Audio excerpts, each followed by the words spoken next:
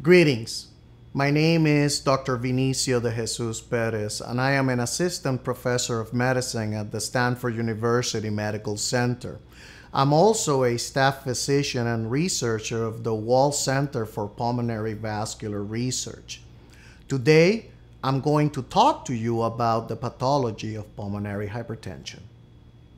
The patient with pulmonary hypertension suffers from the inability to move blood into the oxygen exchange areas of the lung. With the degree of obstruction that occurs in pulmonary arterial hypertension, the right side of the heart initially tries to compensate, but ultimately blood will not be able to move from the heart to the lungs. And unless we can treat on time, this will lead to congestive heart failure and the death of the patient. The vascular lesions in the patient with pulmonary hypertension can take many forms. They can range from excessive smooth muscle growth around the circumference, which narrows the vascular lumen, all the way to endothelial cells that fill in the lumen with tortuous channels. Regardless of the appearance, the effect is the same. It's a roadblock to blood flow to the areas of the lung where oxygen exchange takes place. At present, it is hard for us to quantify these vessels without having access to lung tissue biopsy.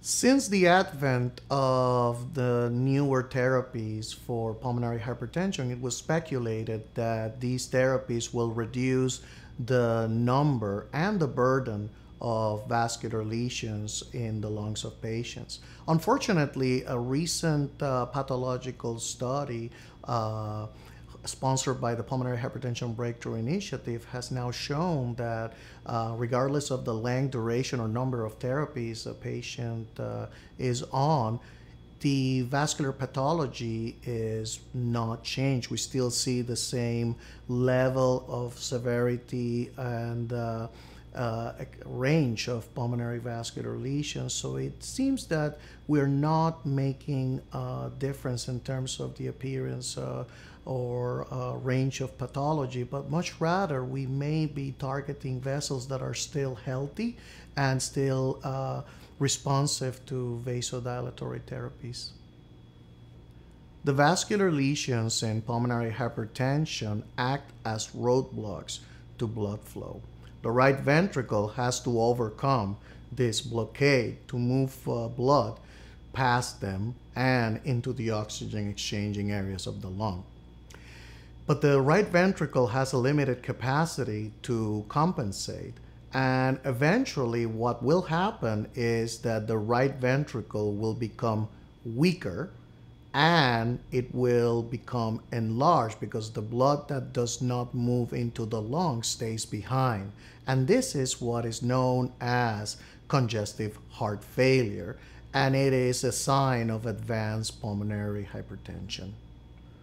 Unfortunately, none of the available medications appear to change the natural appearance or reverse those established lesions. However, a major focus of ongoing research at our institution and at other centers worldwide is to identify medications that can target these lesions and indeed serve to regress and open these vessels so that they can once again transmit blood flow. There are currently phase 2 and 3 studies underway at our institution as well as others in the country or in the world that are testing therapies that may have the potential to truly affect a change and reverse established lesions in patients with pulmonary hypertension. The take-home message is that pulmonary arterial hypertension is a disorder associated with progressive obstruction of the pulmonary circulation and right heart failure as a result of their inability to overcome this obstruction. At present, the medications that we have available do not induce regression or disappearance of these vessels. However, There are ongoing trials testing medications with the potential to get rid of these lesions, remove the obstruction, and once again allow blood flow into the oxygen areas of the lung.